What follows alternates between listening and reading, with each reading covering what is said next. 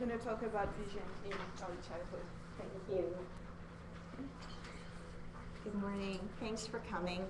I hope to give you some information today about children's vision, how vision develops in children, how it guides development of other skills, and also what the common types of vision problems children encounter are, things to look for in early childhood. Also an overview. You can't hear me? Can't hear me. How about you move that thing for now, and we'll get to the technical.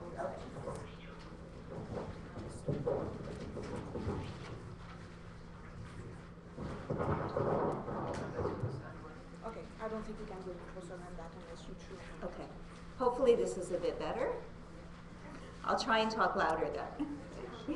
So another thing I'll try and include today is kind of a presentation of how we test vision in children. So you're all probably very familiar with how your own eyes are tested, and you're all probably thinking that a young child could never go through the same protocol. And so I'll show you what the protocol is for young children and how children of any age really can have their eyes tested comprehensively so that we can identify vision problems. So I do want to tell you that the slides will be available to Best Start, and so I understand they'll be put on the website or made available to you in some way, so you don't have to write everything down. And if not, you can always contact me. I'm happy to share the slides with you as well. So if there are questions throughout the course of the presentation, please feel free to ask me at any time, but we'll also have time at the end for questions. So.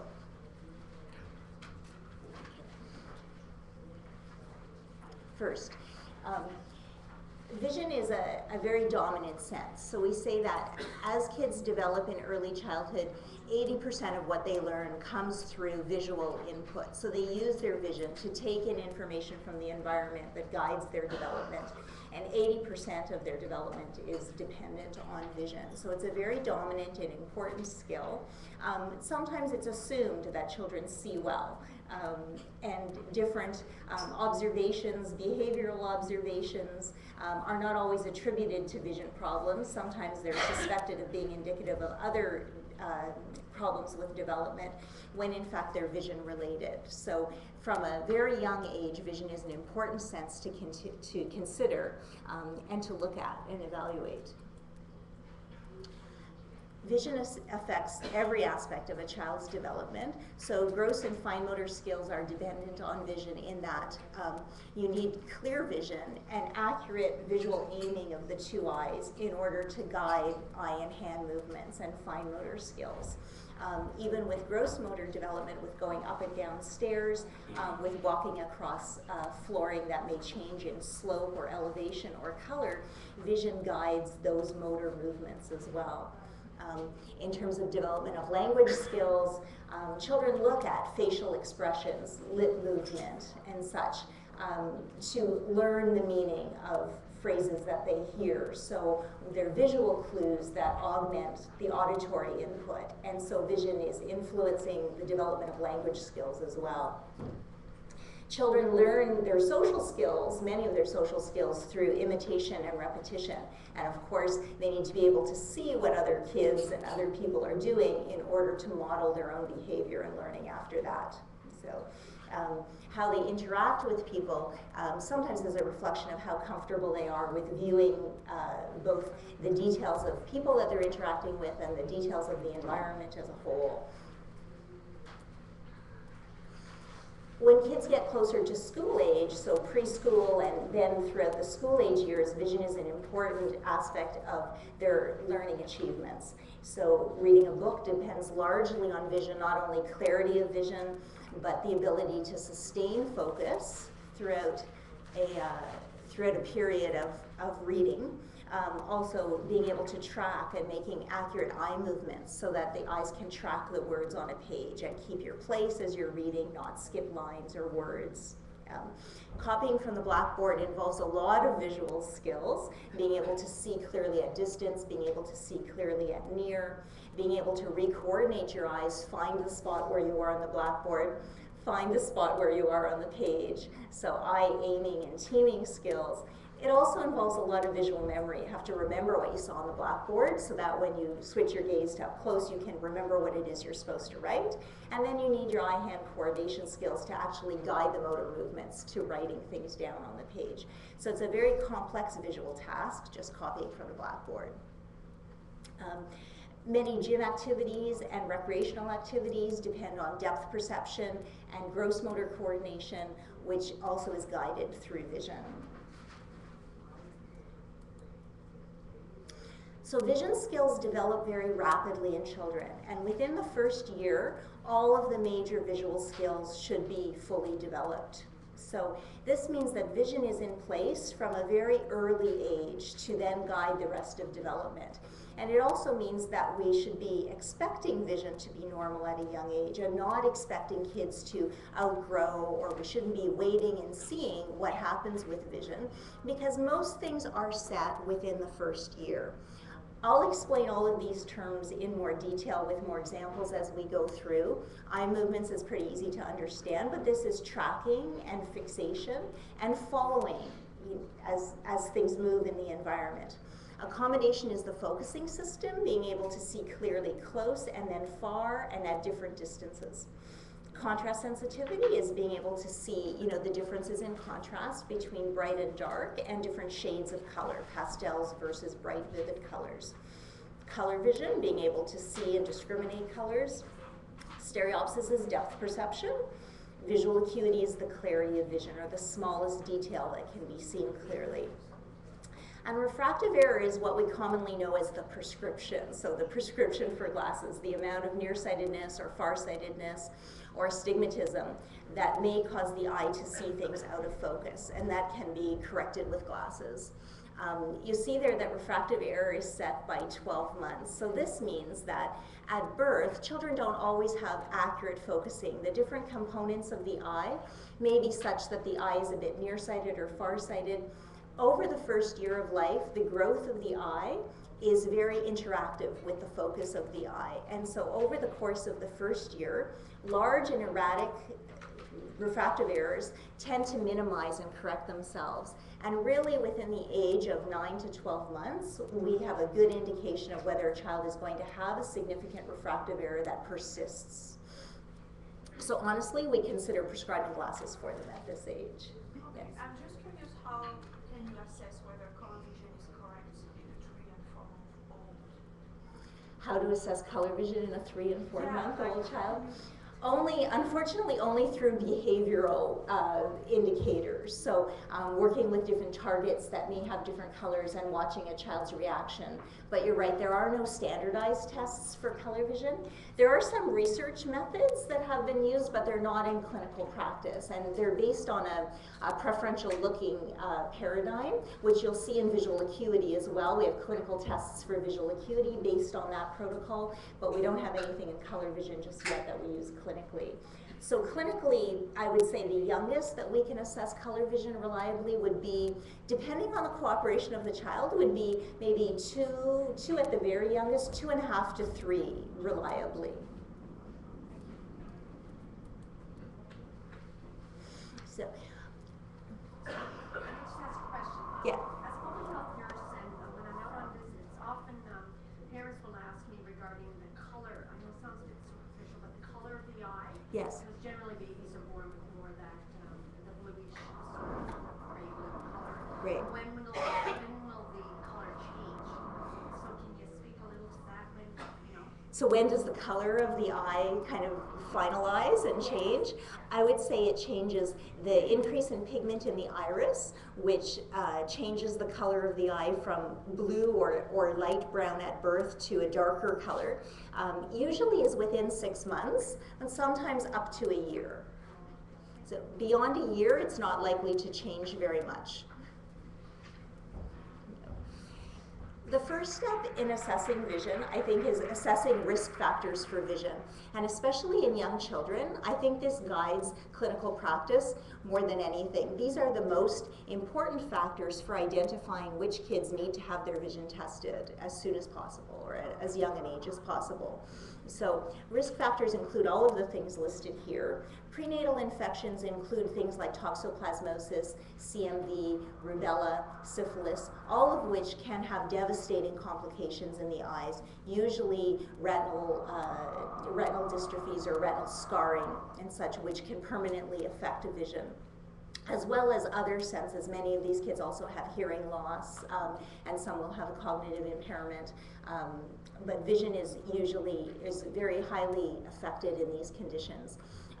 Trauma, obviously. Other toxins that that the fetus may be exposed to in pregnancy also can have an effect on eyes. Smoking is one of the highest toxins, or when it linked most strongly with the development of strabismus, which is a misalignment of the eyes. And of course, alcohol, we all know that eye problems are a component of fetal alcohol spectrum, with often underdevelopment of the optic nerve, strabismus as well, which is a misalignment of the eyes, and often some characteristic changes in the shape of the eye and the spacing of the two eyes.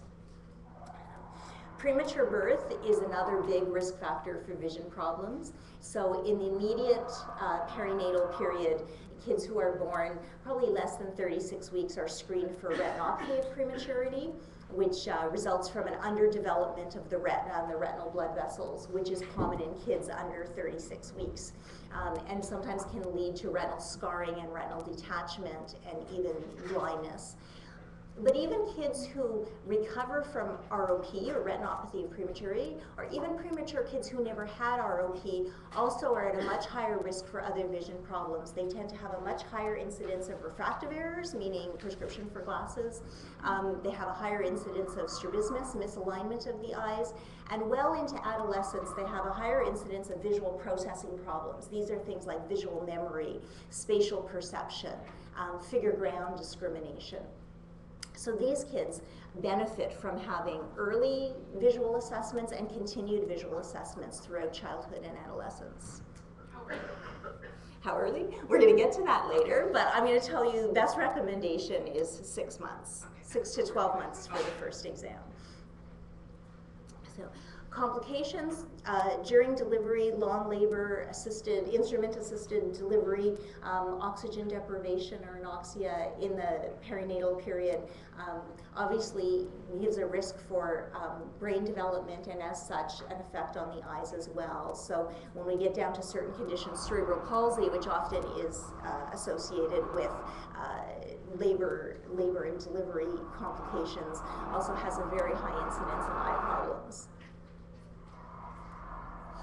Childhood illnesses, viral diseases, high fever also tend to increase the incidence of vision problems. Many kids will have the onset of an eye turn after a long and severe viral infection or high fever.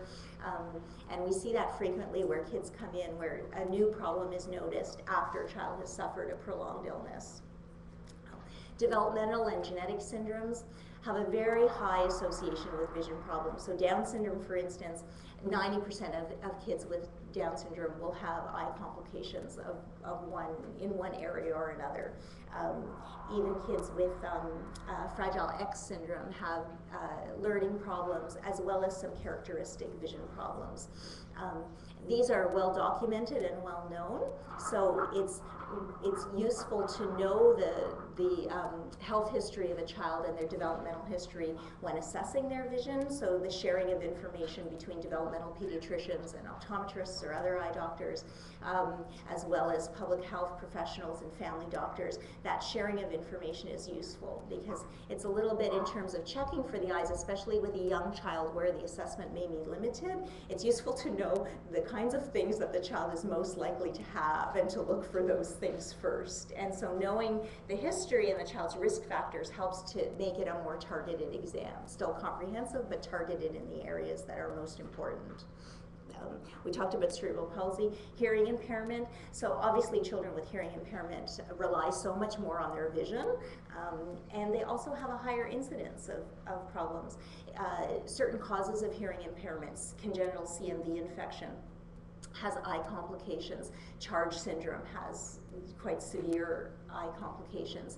And so maximizing vision to its greatest degree obviously helps that child have maximum input from all their senses.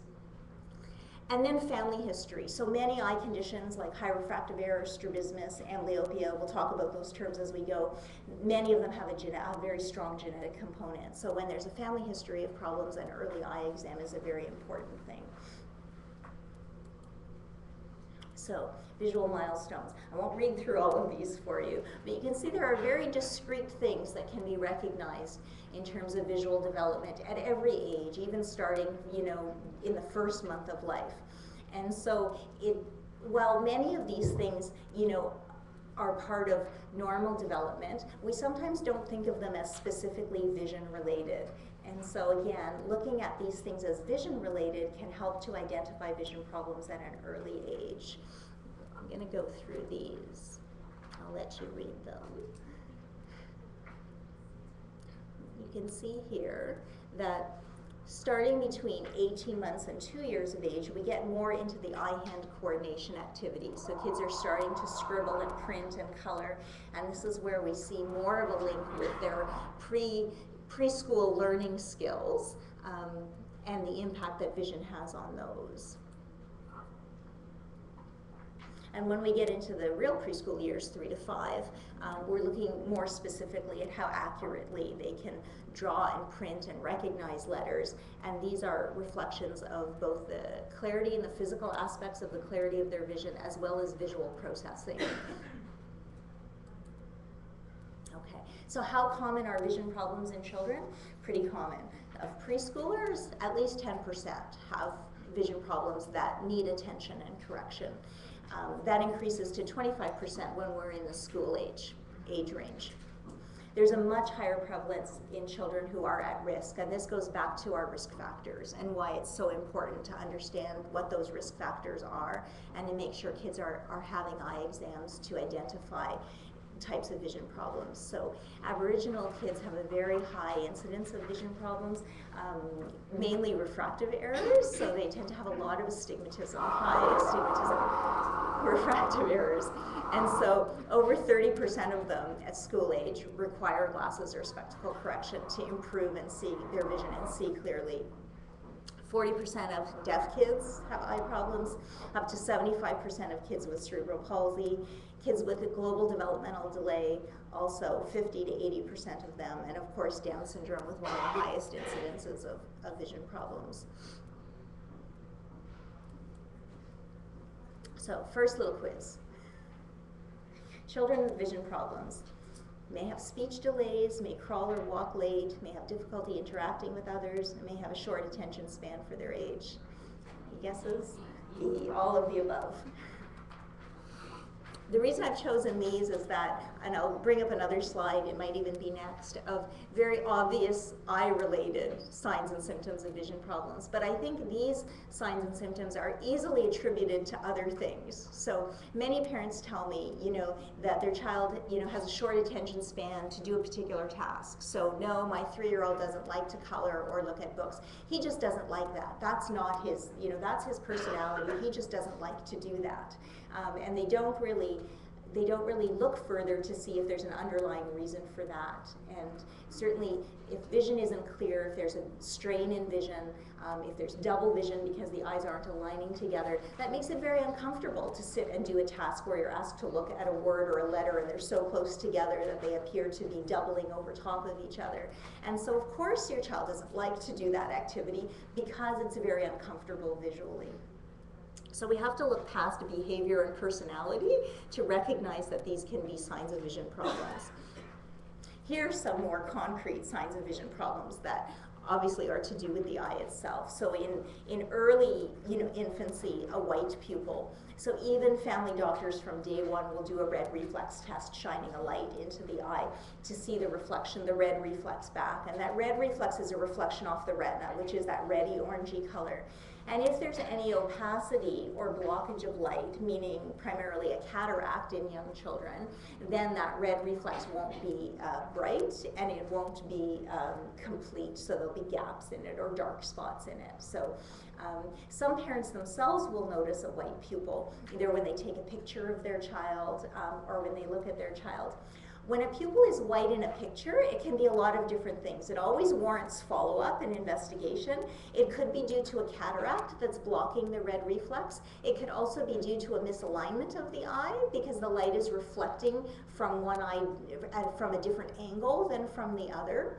And it can also be due to a difference in refractive error between the two eyes. If one eye is extremely nearsighted and the other eye is not, then the reflection of light back out through the eye in response to a camera flash will be different. So one reflex may look more dull or less bright than the other. So any difference in the red reflex, specifically, you know, the extreme being a white pupil, warrants investigation at an early age.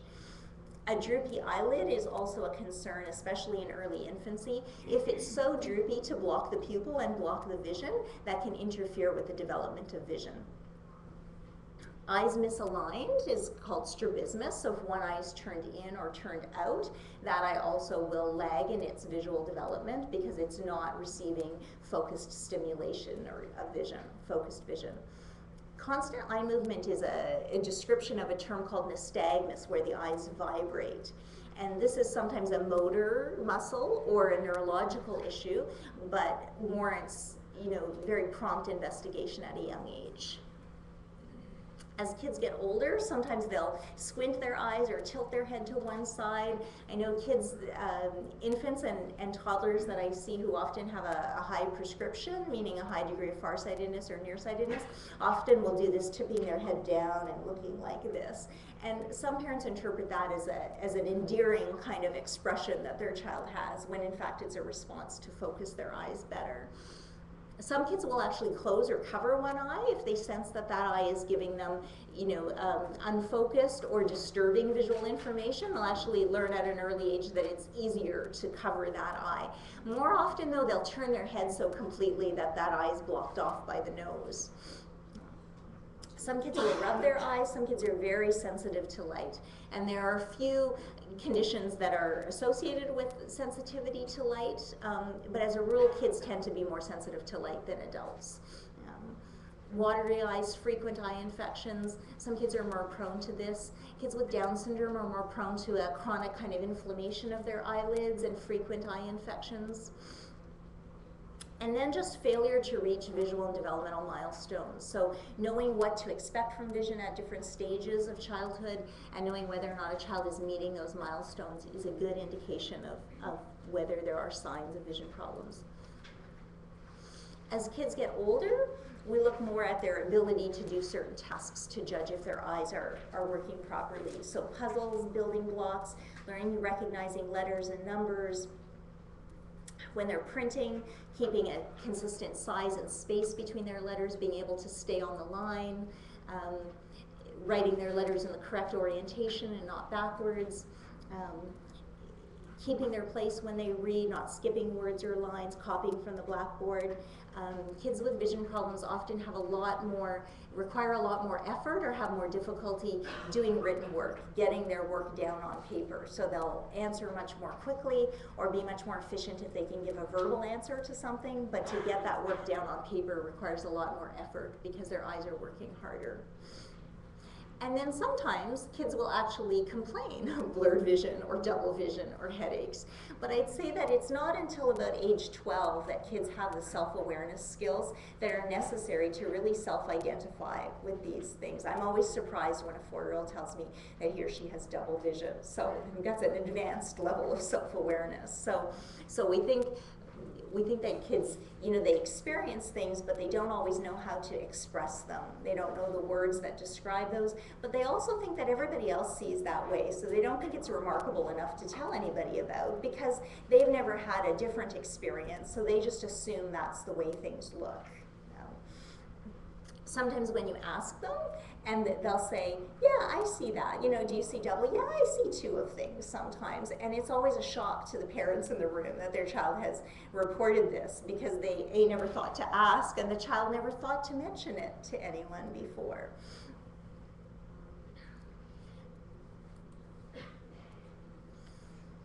So when vision problems go undetected, kids struggle a lot more with using their vision for different tasks. So they may, you know, again, not participate in class as much. They may have poorer problem-solving abilities. Concentration and behavior issues are a key sign. And difficulties working through conflicts, so staying with a task long enough to arrive at a solution to it. As time goes on, studies in adolescence show that there's a higher dropout rate amongst kids. There's a higher incidence of vision problems in kids who drop out of school or who become young offenders. And kids often by, an older age, when they've lived with visual problems and the increased effort that's required to get work done, they often have a negative image of themselves, or they feel like they can't do things, or by that time they've lost motivation to continue to try to do things. So with kids who have reading difficulties, what percentage do you think have uncorrected or unidentified vision problems? The highest, 60%.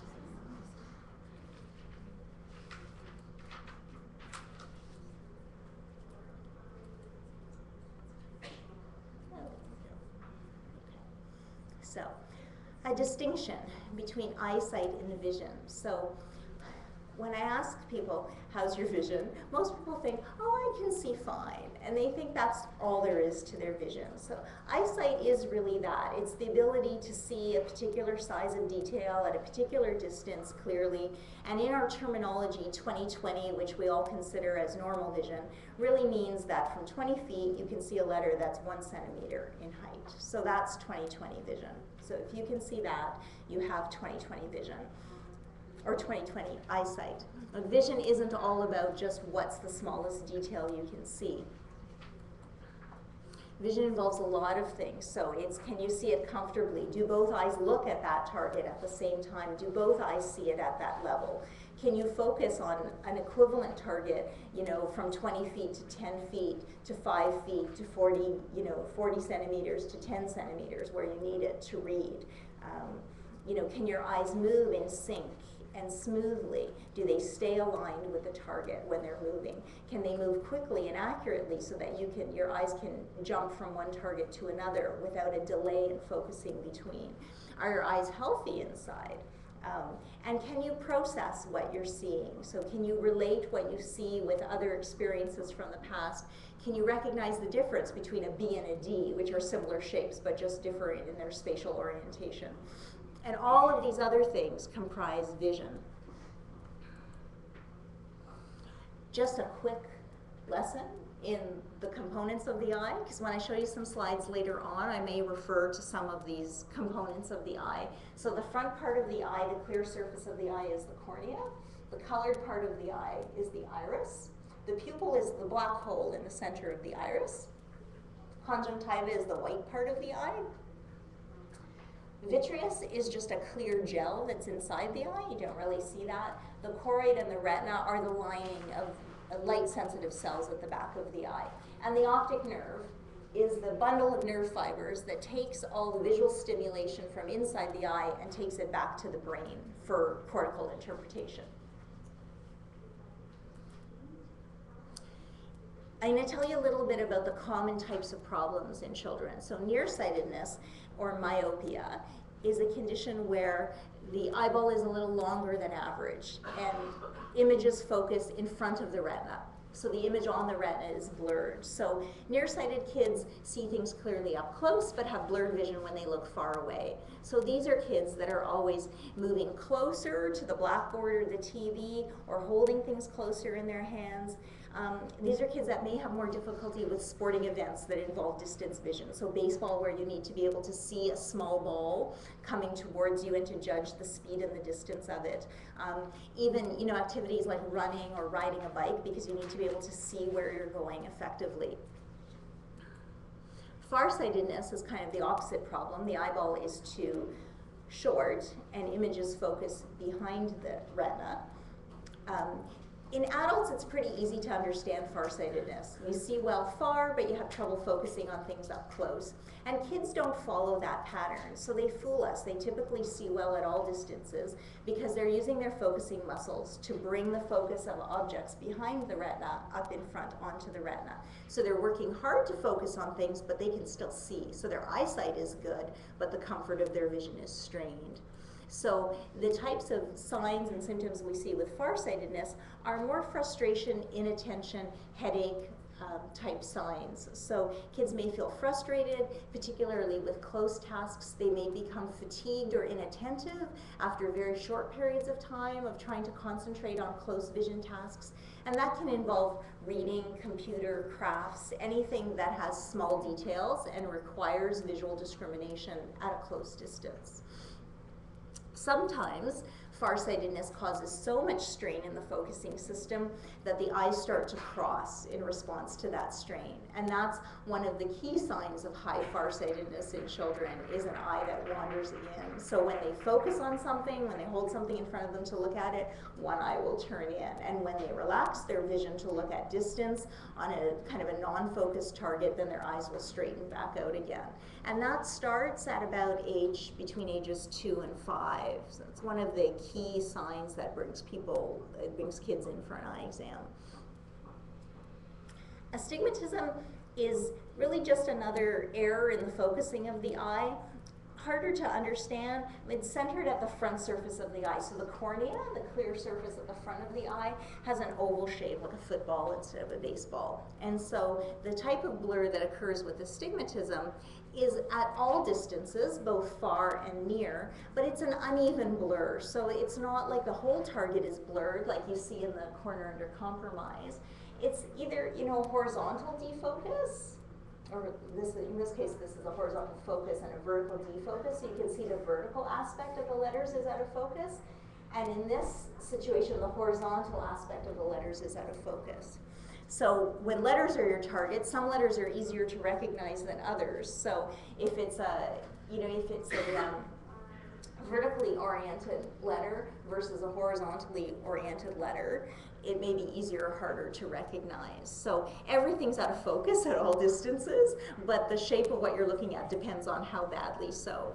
And people with astigmatism tend to be able to identify some of the key features in details. When they read a line of letters on the eye chart, they typically will get 3 out of 5 of them correct, on every row. because of the nature of the blur with astigmatism. It's an uneven kind of blur. Beyond just how the eye is focused, we look at how the eyes coordinate together. So eye teaming is really eye alignment. So are the eyes straight? Do they point in the exact same direction? And when they don't, that's called strabismus. Eyes that are perfectly straight, though, that do point in the same direction, also can have trouble coordinating together. So focusing or accommodation, again, is the ability to readjust the focus as objects move at different distances. And so this can result in blurry vision when things come closer towards you. Or after you've been reading or looking at something up close for a while and you look out at something across the room, things are blurred for a few seconds until the eyes refocus. Motility is the movement of the eyes, so how smoothly and accurately do they move? They might be aligned, but are they moving accurately? So can they make the short movements that are required in reading? Can they jump back to the beginning of the next line accurately? And can they converge, meaning turning in, or diverge, turning out, depending on where the target is situated that they're looking at? So here's pictures of strabismus. Esotropia is when the eye turns in. And so in the top picture, it's very obvious that the left eye is turning in. In the lower picture, it's not so obvious. It looks like the right eye is turning in. But in infants, one very complicating factor is the presence of the eyelid folds, the epicanthal folds. And depending on the development of the shape of the eyelids themselves, they often will hide the inner aspect of the eye. And so sometimes it looks like one eye is closer to the center or turned in, when in fact the eyes are straight, but the epicanthal folds are asymmetric. So In this case, we judge by looking at the light reflex from the eye and also doing a test called the cover test, where when you look at a target, you cover one eye and then you look, you cover the other eye and then you look. And typically, if the eyes aren't both focused at the target, one of them will move when you cover the other one. So, exotropia is when the eye turns out, like you see here. Exotropia tends not to be constant, so exotropia tends to come and go. When the child is tired, the eye starts to drift out. When they're inattentive, when they're just sitting and daydreaming, the eye tends to turn out. And as soon as you draw their attention, their focus, and their alertness to something, they snap back into place again. So it comes and goes, and sometimes it's sometimes it's only at the end of the day, sometimes it's only after they wake up from a nap. And it can be harder to establish the frequency or the consistency of how often it's happening. Visual efficiency skills, like I said before, they're not obvious to look at the child. The eyes look aligned, so there's no way to observe that the eyes aren't focusing or coordinating together properly. Again, we're looking now at behavior issues and other symptoms that aren't necessarily recognizable as vision problems. So kids who are clumsy, kids who are frustrated with doing close work, kids who aren't progressing, who aren't able to do their work within a reasonably accepted period of time. So it's kids who can't get all their work done in class because of the extra effort that they're putting into the extra effort that they're using to focus, which slows them down in their overall progress. Eye health problems. Kids certainly experience eye health problems. We're all much more aware of eye health issues with adults. The development of cataracts and glaucoma and diabetes-related complications. But kids have eye health issues as well. Many of them tend to be more congenital. Some of them tend to be, external infection-type problems, excessive tearing or blinking, often associated with allergies. Crusty eyes or a discharge from the eyes, often associated with blepharitis, which is an inflammation of the lids. Rubbing, itching eyes, again with allergies. Red or swollen eyelids, and frequent infection or styes. Kids touch a lot of things and then they tend to touch their eyes, so they're more at risk for eye infection through contact with various things. And also, in settings like daycares and preschools and schools as well, contact with other kids who have eye infections, again through, hand-to-hand contact and then hand-to-eye contact. If it's allergies, like you said, with the rubbing, the itching eyes, is it still an issue if you know what the cause is, or that might help? It can be an issue. There are some very effective eye drops for allergies for kids. So sometimes the blinking and the rubbing is very distracting. And sometimes if they do actually rub, most kids will blink really hard. I hear a lot of complaints of this very pronounced blinking, where it's a really forceful blink. Their eyes really close tightly. But if they rub, then certainly rubbing the eyes can cause an abrasion on the surface of the eye and can cause other damage to the eye. So especially if allergies are recurrent, you don't really want to let them rub, which can lead to abrasions and other distortions of the eye if they're doing it over long periods of time. So if it's distracting, I usually will tell people there's kind of conservative ways to manage it, just with artificial teardrops or cool compresses to make the eyes feel better. But if that's not really stopping the behaviors of blinking and rubbing, then it's wise to use an anti-allergy eye drop for a few weeks to control that. And of course, identifying what the source of the allergy is, because then sometimes allergy shots or other approaches to controlling the full allergy. I do see a lot of kids who have allergies in their eyes only, without the full allergy picture, without the congestion and the other symptoms as well. So those kids are prime candidates for eye drops. And then there are internal eye problems as well, often associated with systemic health conditions or the medications that are used for those. So in muscular dystrophy, often treatment is with systemic steroid treatment, and steroids can have devastating complications in the eyes. They can cause glaucoma, cataracts, and so it's very common in kids who have muscular dystrophy who are treated with steroids for a number of years to develop cataracts and later require cataract surgery and management. Cerebral palsy, again, because one of the main causes of cerebral palsy is lack of oxygen to the brain, because the optic nerve, which travels from the eye to the brain, is connected with that. It often is atrophied in cases or in kids with cerebral palsy. So we'll see, a paleness, and I'll show you a picture of that, a paleness to the optic nerve, which results in, reduced contrast of vision, sometimes in visual field or peripheral vision defects. Diabetes, even in kids these days, many kids with type 2 diabetes at a young age are showing eye complications, the diabetic retinopathy that we see in older adults.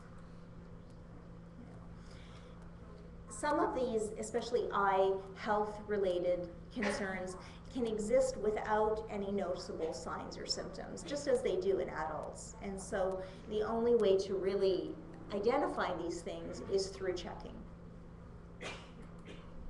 So here's some pictures of eye health issues. So the left picture is just a normal eye. This is a straight-on view into the back of the eye.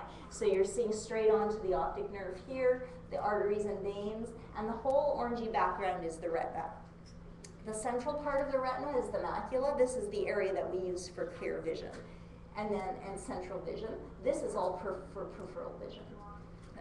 The picture on the left is a coloboma. So coloboma is an incomplete development of the retina, a key feature of Charge syndrome, but also occurs on its own without the other features of Charge syndrome.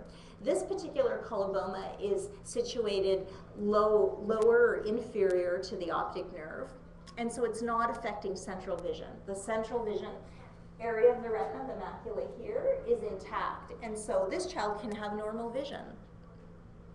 But because of the presence of the coloboma here, they're missing their whole top field of peripheral vision.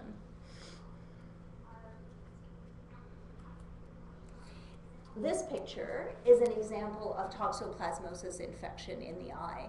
So toxoplasmosis, congenital toxo infection, has a characteristic involvement of the macula, the central part of vision. So this eye does not see centrally. It's got a big black blind spot centrally, but it has intact peripheral vision. The picture on the left is a condition called retinitis pigmentosa. So this is an inherited eye condition that for some kids develops or has its onset of symptoms and such as early as 9 or 10 years of age. And so here you see that the scarring and the atrophy of the retina is along the outer edges. And so this eye has tunnel vision, no peripheral vision, but central vision. So you can see that, referring to the previous slides, you can see that even if a child isn't able to do a visual field test, meaning sitting there and telling me, when can you see the target coming from the side, even though a child isn't able to do a complex test like that, looking inside their eyes and seeing the health of their eye and seeing the anomalies in their eye allows you to understand how their vision is functioning and what effect on vision is manifest. Here are pictures of cataracts. So these are typical pictures of congenital type cataracts. So the Y suture cataract here is a very common type of congenital cataract. And cataracts, congenital cataracts, can occur for a variety of reasons. Sometimes they're a result of exposure to toxins, sometimes a result of exposure to infection. Rubella infection in utero is a very prime cause of congenital cataracts. Heredity, there are some very autosomal dominant inherited forms of congenital cataract.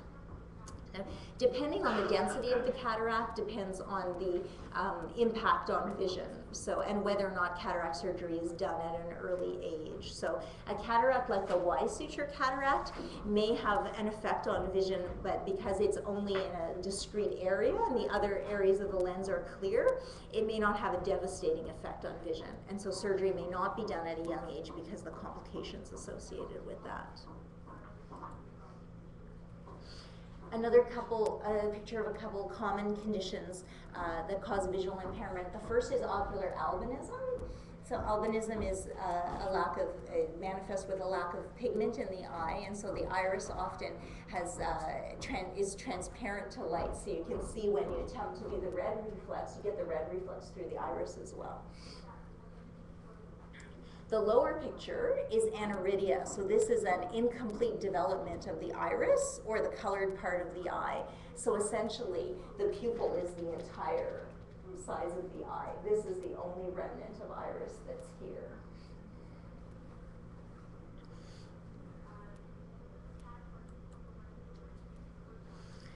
Another common condition in kids is amblyopia, or lazy eye. And this really is a failure of vision to develop in one eye or the other. So the vision is interrupted or arrested at a certain stage of development because of a causative condition. And the prime causative conditions are strabismus, where the eye is out of alignment with the other eye. So if one eye is never looking in the same direction as the fixing eye, then the brain will totally ignore that eye, and it won't use the visual stimulation from that eye because it's confusing and disparate to the other eye. And with time, that the brain will recognize less and less what that eye is capable of seeing. And amblyopia really is a condition in the brain. It's when the eye-brain connection doesn't develop. Now, another prime cause of amblyopia is when one eye has a high degree of nearsightedness or farsightedness or astigmatism. So it might be straight with the other eye, but it's so blurry that, again, the brain can't recognize what that eye is capable of seeing. And again, it forms connections only with a strong, straight, clear eye. So there's treatment for that then? There is, and we're going to go through that. So another cause of amblyopia is a cataract or a droopy eyelid that blocks the vision for one eye. And again, brain is not receiving strong stimulation or strong images from each eye, so it chooses one eye to form stronger connections with. So most often we say the eye, the amblyopic eye, structurally it's sound, so other than having, if it has a cataract. But other than that, the retina is healthy, often the optic nerve is healthy, so it's often just an alignment or an optical issue that's causing that eye to lag in its development from the other eye. So amblyopia, the most critical period is within the first 4 years of life. This is when vision develops most rapidly, and this is when you want to identify amblyopia and intervene with treatment. So 15,000 new 3-year-olds have amblyopia every year in Canada. And unfortunately, we probably only see half of those. So we see the ones whose eye turns because someone recognizes that there's something wrong with the eyes. The other cases where the eye stays straight and is just blurry, again, children don't know that both eyes are supposed to have clear vision, and if parents don't notice a difference in the appearance between the two eyes, they're not aware that there's a difference in vision between the two. So what's the leading cause of vision loss in children? Amblyopia. So more than any other cause combined, amblyopia causes vision loss, and especially is treatable. So it's preventable vision loss. Oh, I forgot I was going to do that. There we go. So how do we treat vision problems in kids? I would say the most common form is with glasses. So glasses are a treatment for refractive error. There's significant nearsightedness or farsightedness or astigmatism. The first step is to correct that with glasses so that a child has clear vision in both eyes. And then you go from there. Everything else depends on that. So clear vision in both eyes is the first step. Glasses are the most convenient way of doing that, although contact lenses are not contraindicated. So there are some situations where contact lenses are very appropriate for kids at young ages, and kids can certainly wear contacts at a young age, even from the age of 1 or 2 months. Kids can wear contacts. So I wouldn't say it's a choice, just as a, I'm tired of wearing glasses, so I want to wear contacts instead at age 3. But I'd say, for some kids who have autism, who are very tactile sensitive, who won't keep their glasses on their face, once the contact lens is in, it can stay in all day. There are some special situations where you maybe even perhaps can keep the lens in for a month. And so for a very high refractive error in a child who's, spectacle intolerant, there are situations where contacts can be advisable. Other times there may be a wild difference in prescription between the two eyes. So you may have one eye that essentially has no prescription, and the other has a very high, it requires a very high correction for nearsightedness or farsightedness. So when you get glasses, one lens is nice and thin, and the other one is really thick and heavy, and the glasses sit kind of lopsided, or the child has trouble using that eye because the lens is so thick and causes some distortion because of the thickness of it. And in that situation, a contact lens is beneficial because it's thin, it's light, and it sits right on the eye, so the distortions are eliminated and the weight differential is eliminated. So it's not the first choice option or refractive correction option in kids, but there certainly is a place for contact lens correction in kids. So when we talk again about amblyopia therapy, so the first step is correcting refractive error if there is. The second step is patching. So once the cause of amblyopia is identified, so is it because the eye is turning in or out? Is it because it's not focused properly? If it's not focused properly, we start with glasses. But the second step is to get that eye working and get proper stimulation and communication between the eye and the brain. And that's what patching does. It eliminates the competition from the other eye. So lots of choices for patches. The adhesive kind work well. They can be worn, alone or under glasses. There are different cloth patches like you see in the lower picture that can attach onto glasses that don't have an adhesive that irritates the skin or don't put any pressure against the eye. So there's lots of different options to find something that a kid may be tolerant of. There are kids who aren't tolerant of patching in any form, and for them there's the option of eye drop. We call it atropine penalization. So we use the dilating drop in their sound eye, their stronger eye, to dilate their pupil, blur their close vision, and so whenever they do a close vision activity, their weaker eye is the only one that's in focus. And so in those situations, throughout the day, any close vision situation is training the weaker eye. Distance vision situations, both eyes are working. So the advantages and disadvantages, atropine has a duration of action of 3 days. So once the drop goes in, that effect is there for 3 days. So you can't just you can't titrate it like you do with a patch. You can't put the patch on for an hour and then take it off. You have the effect that's set in for that length of time. So that sometimes is the determining factor for families. Now, both of those things, actually all three of those things, wearing glasses, wearing contact lenses, patching to improve the vision in one eye in cases of amblyopia, all the strategy behind them is to try and improve and give clear vision to each eye. And then the next step is to get those two clearly seeing eyes to work together. So, go ahead. The question is about patching. Up to what age can you do patching? That's a really good question. Up to what age can you do patching? Because there's more and more information on that all the time. So I think we all still agree that the most effective period for patching is probably within the first 4 to 6 years. The eye is most responsive to patching during that time.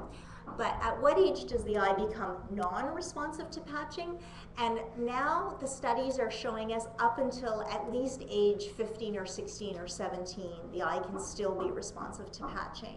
And especially in kids who have never had their vision problem identified before and are patching for the first time at, say, age 13 or 14 or 15 or 16, the eye can still be responsive at that age.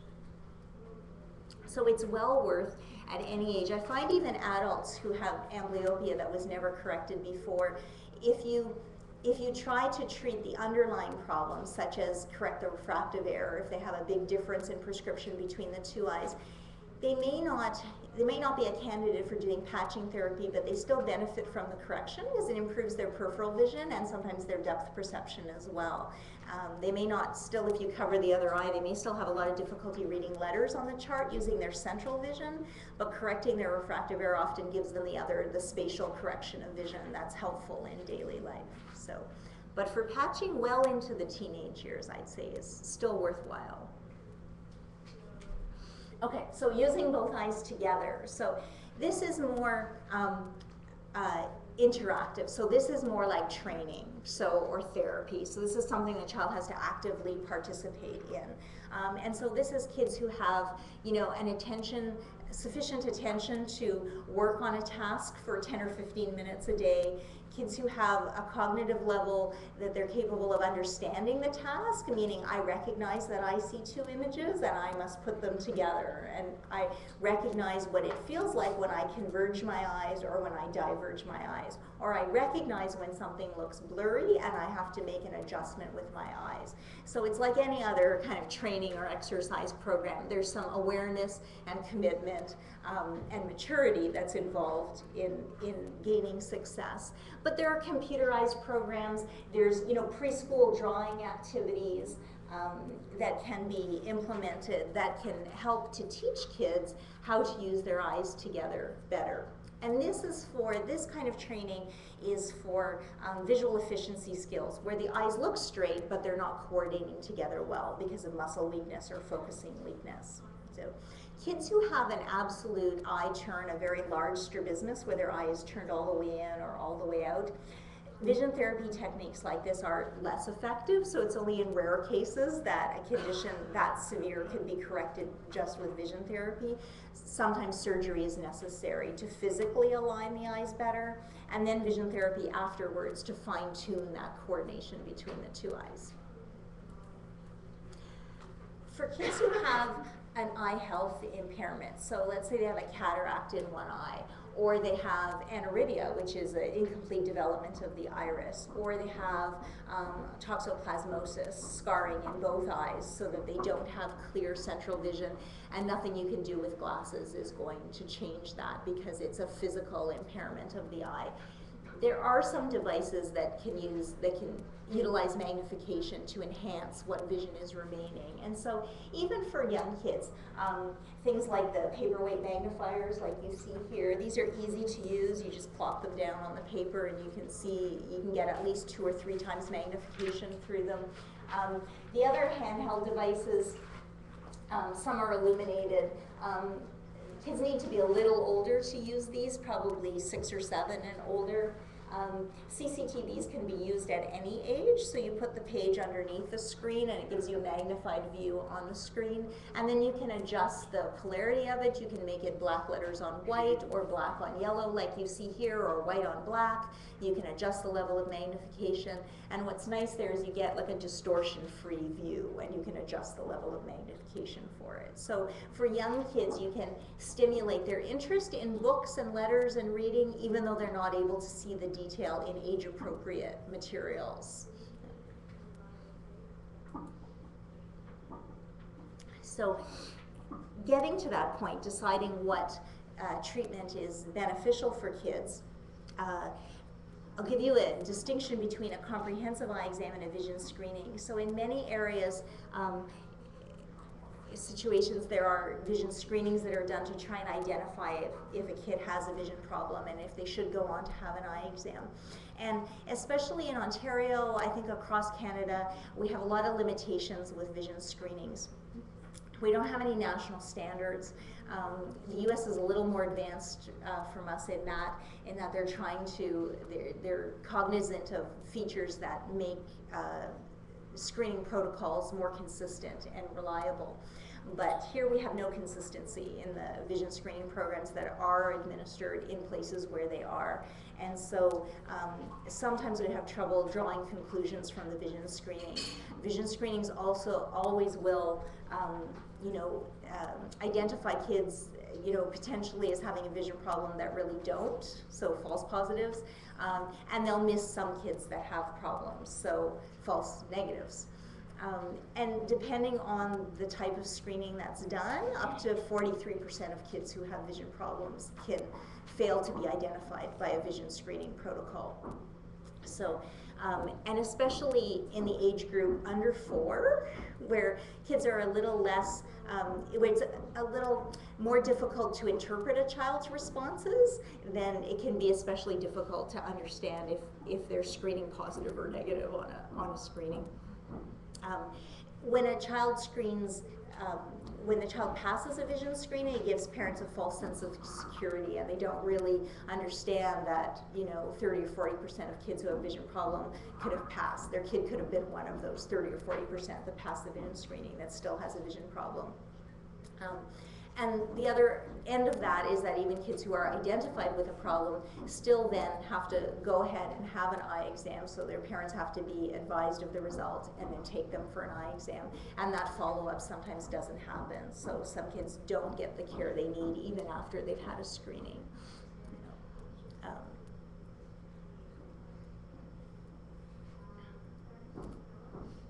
So a screening also identifies just one, usually does one or two tests, and almost always a visual acuity test. So usually at distance. So usually we're measuring distance eyesight in a screening test, sometimes measuring depth perception as an indication of whether or not the eyes are working. Those two tests alone don't comprise a full assessment of vision, and so as such, they're not identifying every problem that could exist with vision. As well with kids, you know, checking their distance vision is not really key to understanding how they use their vision in their daily world, because most of the activities they do are up close. And whether or not you have good distance vision doesn't translate to whether or not you have good near vision. So the two are separate and distinct, so they're not always the same. A comprehensive eye exam involves all of these things, and I'll show you how each of these things are done.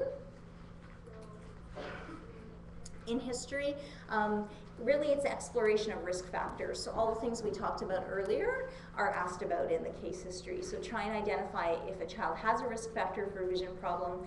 As well, you know, we ask about if they are in school, how they're progressing with learning skills, whether they're meeting academic milestones as well.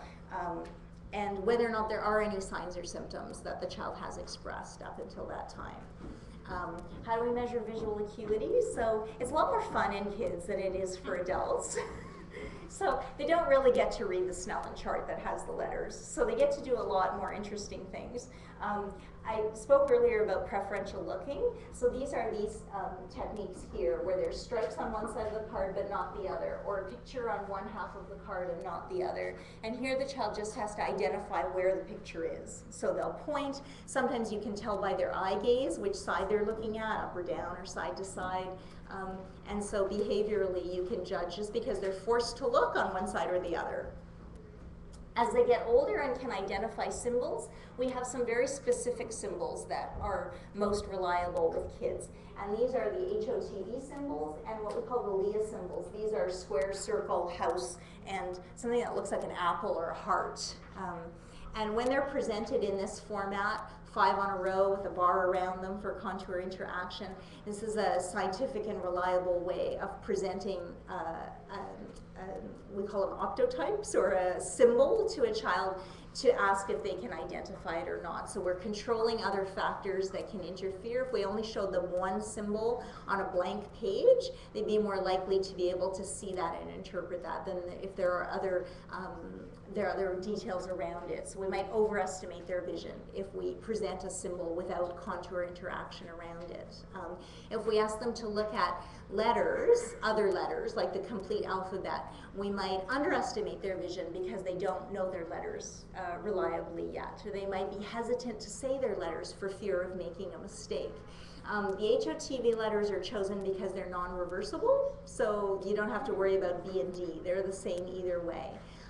4 letters and 4 symbols in the LEA symbols are chosen because you can also either teach the child those 4 symbols or you can give them a matching card to point to the one that you're asking them to identify. So if they don't have verbal skills, they can point.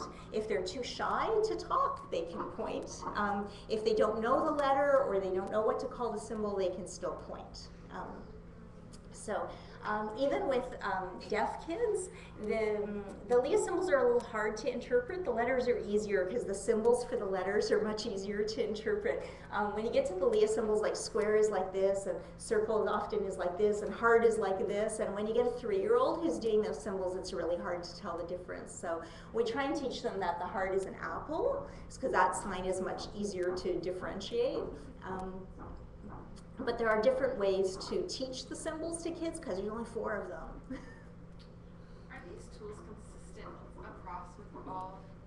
doctors, or can you get some that may not have the tools to use with children? I think you will get some that don't have the tools to use with children if they have practices where their patient population is primarily adults. But amongst those of us who see kids, these are the standard ways of checking visual acuity in kids. For refraction, this is measuring the prescription, often done after eye drops are instilled. Adults go through sitting behind a phoropter. Kids don't have to do that. There are ways of putting the lenses in a little frame instead, or just holding lenses in front of their eyes to achieve the same result. So they don't have to sit behind the phoropter. They don't have to be tall enough to do that. I find a lot of kids are scared of the phoropter until they're about 5, and then it's the most exciting thing in the world. When we test eye coordination, this is a picture of the cover test. You look at a target, and then one eye at a time is covered to see if that eye is staying straight. Depth perception, the picture up on the left with the 3D glasses. 3D vision is only achievable if both eyes are straight and looking together. This is how we assess eye health. So just different instruments that direct lights in the eyes to view the structures inside the eye. So with number 1, my child will tell me if he can't see well. Most kids don't know that they're not seeing properly, so they're not going to volunteer that information. My child's doing well in school, so she doesn't need to have an eye exam. Many kids will work extra hard and still meet the requirement, especially if they're very bright. They don't have to work very hard to meet the requirement, but that extra effort that they're putting in takes away from the progress that they could be achieving. So I have to wait till my child can read letters before I do an eye exam. This is the most common one I get. And no, you saw all the different tests that can be done with kids. They don't have to know their letters. They don't have to speak. They do have to look. So as young as 6 months, you can use observation or behavioral patterns to determine visual acuity in kids. My child will be intimidated by instruments.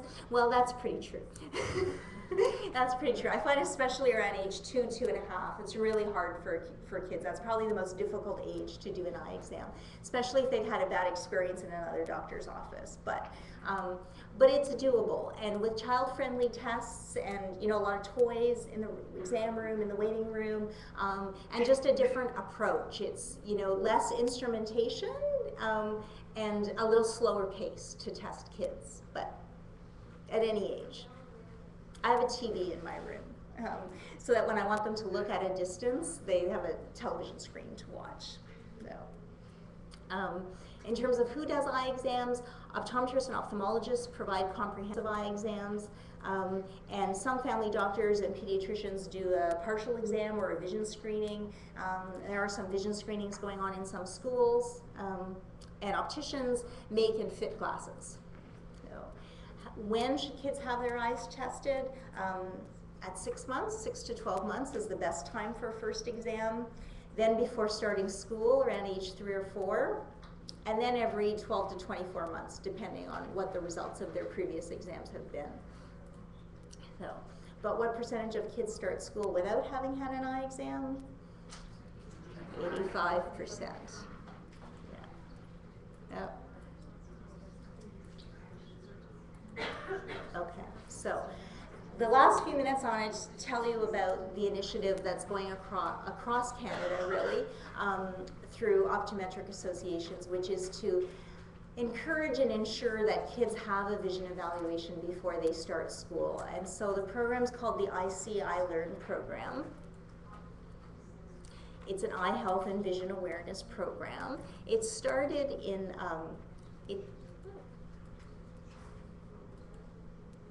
It started in Alberta a few years ago, and the deal is that some information about the importance of eye exams and the impact of vision problems on learning is distributed through the schools. So the optometric associations have a partnership with the schools to distribute educational materials about vision. And families are encouraged to take their child to their local optometrist for a comprehensive eye exam. And at that comprehensive eye exam, if a vision problem is detected and a child needs glasses, the glasses are provided free of charge. So industry sponsors are supplying glasses and frames, and optometrists are donating their time in ordering and verifying glasses and then dispensing and servicing them to ensure that kids don't have barriers to vision correction as they're starting school. So it's an initiative that started, as I said, in Alberta, is now expanding into all provinces across Canada. So most provinces have a version of ICI Learn. In Ontario, we have ICI Learn going on in all of these regions. And within 2 years, it will be expanded province-wide. So it's part of a 5-year plan to develop it across the province of Ontario. This year, 2014, it will start in the Toronto region. Yeah.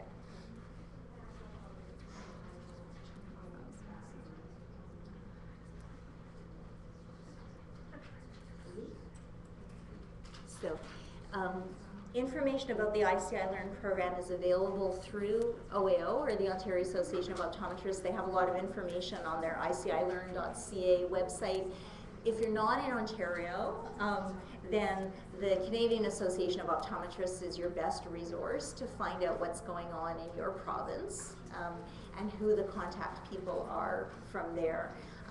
Most provinces, like Ontario, that are running it will have a list of participating optometrists, and I would say overwhelmingly like 90% of optometrists participate in the program. So it's a very popular program to be involved with, and on the receiving end, a lot of schools are very receptive of sharing that information with kids and encouraging their kids to go for comprehensive eye exams. Yeah.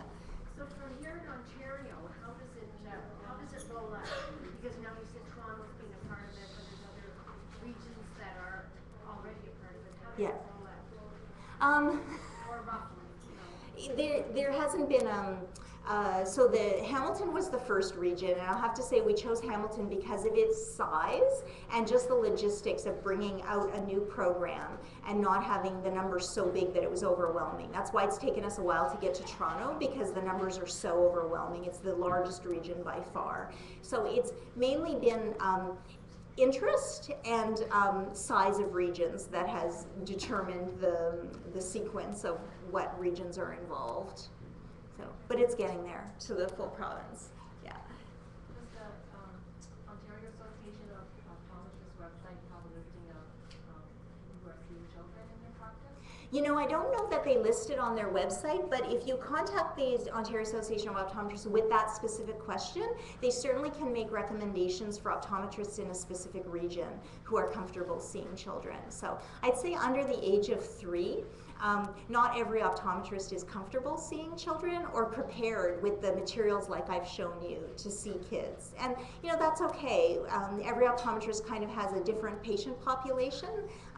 You know, I see just kids in my practice, so I have all of this stuff, but most optometrists who have family-oriented practices will have some materials for children at that age. But yeah, it's fine to check with the OAO, and they can certainly direct you towards a number of optometrists in a specific region. Yeah. Yeah. Could I ask a question off topic? Sure.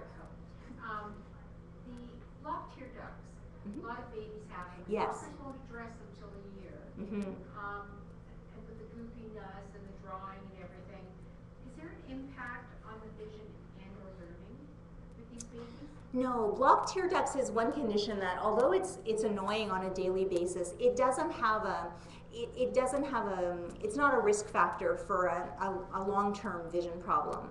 And I think that's part of the conservative approach towards treating them as well. So, so usually the approach is with antibiotic drops if there is a lot of recurrent infection of the eye, but certainly with a lid massage to try and stimulate opening of that tear duct up until the age of about 1 year. Yeah, so usually it goes with it. It does, yeah. Lots of times it's really, you see these babies and they're pooping, they're Right. shot, and parents are trying to clean them. Yeah. And then it's a difficult decision though, because the probing requires general sedation, and so you kind of have to weigh that. Is the goopiness on a daily basis better or worse than putting my child under general sedation to do this procedure? And should I just not wait until the child is a year, sometimes even older than that? And if there are any health concerns with the child, then that's another deterrent to pursuing a procedure that requires general sedation. So basically what you're saying is if you have a baby like that up until the first year, there's no need to send them to an optometrist, other than between 6 and 12 months, possibly saying it's a good idea to get your first option. Yeah, as long as they're getting the education about doing the lid massage properly, and if they need antibiotic eye drops, then, and those, the primary care physician can prescribe those, or the optometrist can prescribe those as well, so, yeah. I also have a non-ICI related question.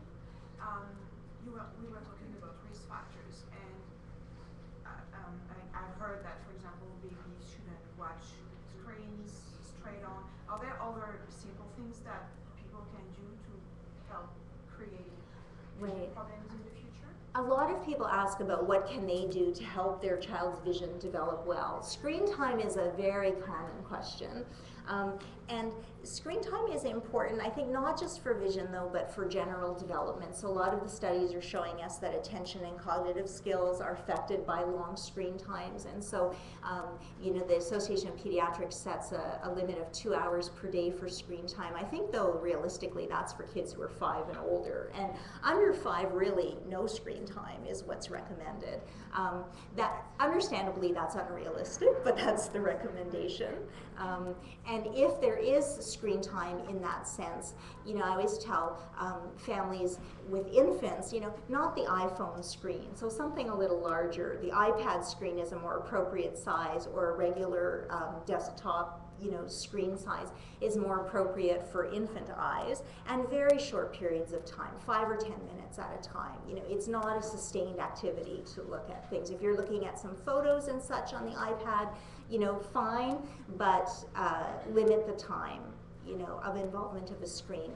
Other things that parents can do are to, going through the visual milestones, we go back to that, is kind of encouraging kids in those activities. So within the first couple of months of life, it's showing them brightly colored objects, trying to get their attention, their visual attention towards it, asking them, well, not necessarily asking them, but encouraging them to look back and forth, or providing targets that help maintain their interest so that they'll move their eyes back and forth and closer and further to stimulate convergence.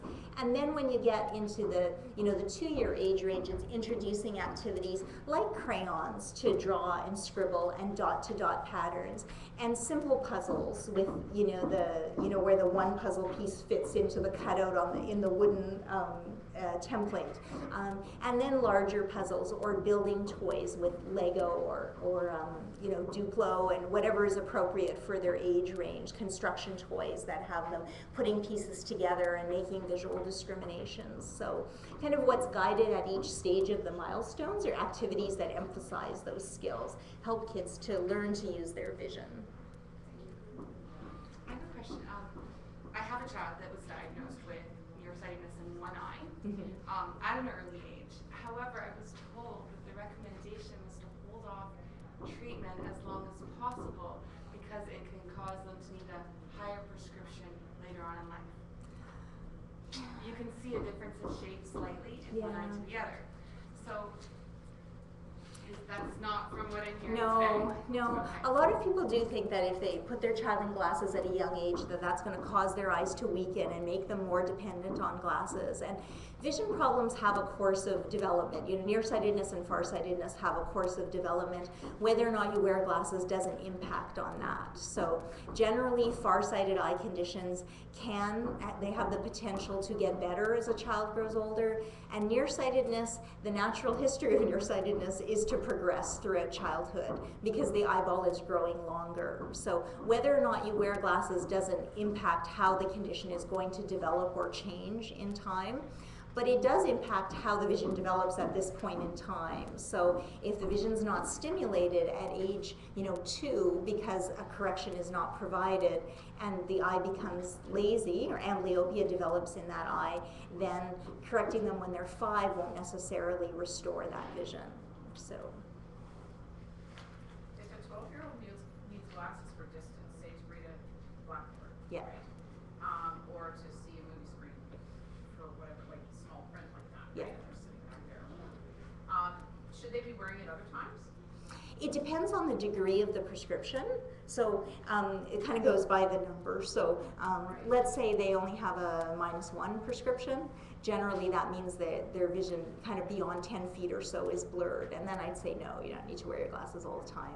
Once their prescription is -250 or -3, which would mean that their clear zone is only out to about 30 or 40 centimeters, then they definitely should wear their glasses full time. Yeah, optometrists would make that clear. Yes, yes, yeah. So some people don't necessarily follow that instruction. Right. Right. Any other questions? No? One other slide I'll show you. If you do have questions about children's vision in general, so if you have questions about ICI Learn, please contact OAO because they're the experts in that and they have all the specific details and resources to share with you. But if you have questions about children's vision, feel free to contact me anytime. I'm happy to answer any questions.